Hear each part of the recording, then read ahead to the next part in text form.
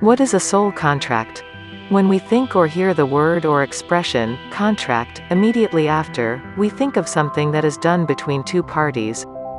These contracts are carried out, because on a spiritual level, souls, especially those souls that we can consider old souls, who already have many incarnations, establish contracts, or agreements with other souls.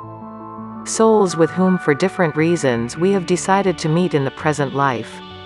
Stay until the end of the video, to discover more about souls' contracts. Let's start. We have to start from something that all of us who are on this spiritual path must know and remember, that it is, that the soul is an immortal, eternal energy, and that under such essence, it can never die. That what is written, is linked, it is agreed at the soul level, it not only remains forever but is mandatory once the souls incarnate and arrive at this present life.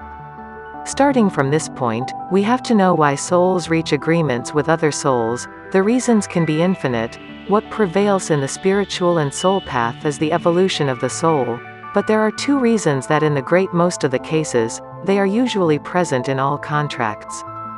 These cases are, the first to solve pending issues of other karma lives, and the second is that through that contract between two souls, then there are soul contracts at levels of families, friends, relationships that include a higher number of souls.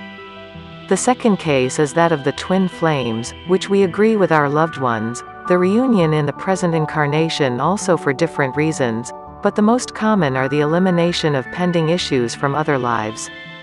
Illumination and growth of the soul, spiritual learning of the path of the soul, and spiritual process, path of the twins. If to all this, the twin souls, we agree with our loved ones, that once all this has been overcome, defeated and crossed, we will unite as a couple on an earthly level.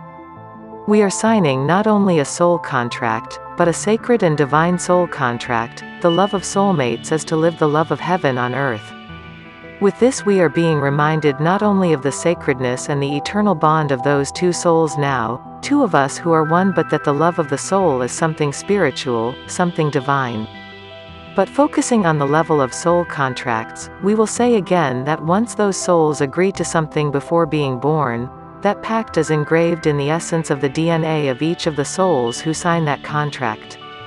It is something that is freely chosen, always seeking and thinking about the greatest good and evolution of the soul, since in reality in the spiritual path, what counts is precisely the evolution of the soul itself, before other things.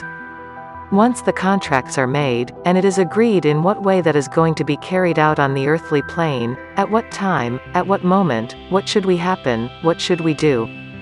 When souls come into contact with the physical body, that is, it is incarnated, our immortal and divine essence loses consciousness of what we are. Also, all souls have something called free will, granted by divinity. That free will allows the soul to make use of her freedom to choose.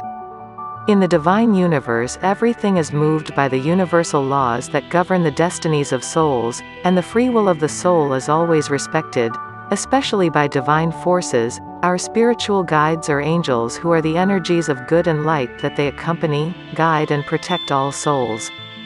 If you want to subscribe to my channel, you will receive more videos like this. Let's continue. With all this, I want to say that although when we disincarnate, and we make all the agreements, the pacts, and we sign a soul contract, we do it freely, because in those planes we see everything easier, simpler, and without difficulties to handle it. Once incarnated, the soul, being silenced by the ego, has difficulties to make its voice heard, which is relegated by the mind of the ego, which always acts in the most comfortable, fast, simple way, which is to go against it. But like everything divine, it is perfect, since the divine intelligence is above all.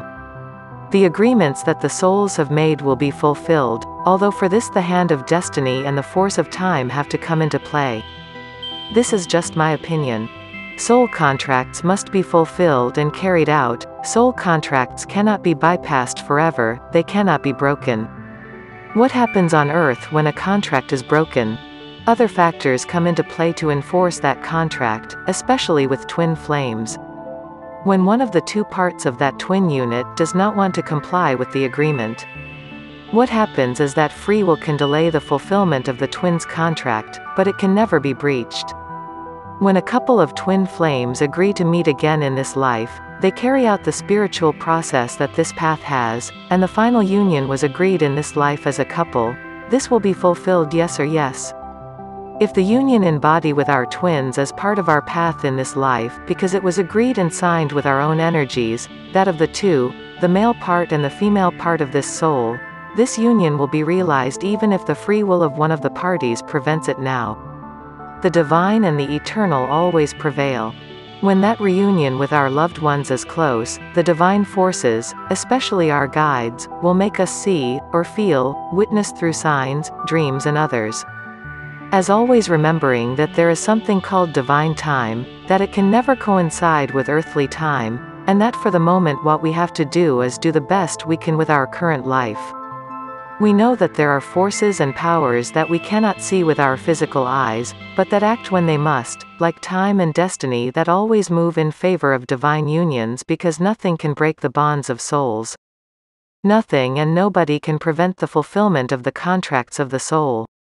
The breach of a contract of the soul does nothing more than load the soul with everything that was pending, which it said would be done and was not done, with more ballast for the next lives where if the soul must return to remedy that breach.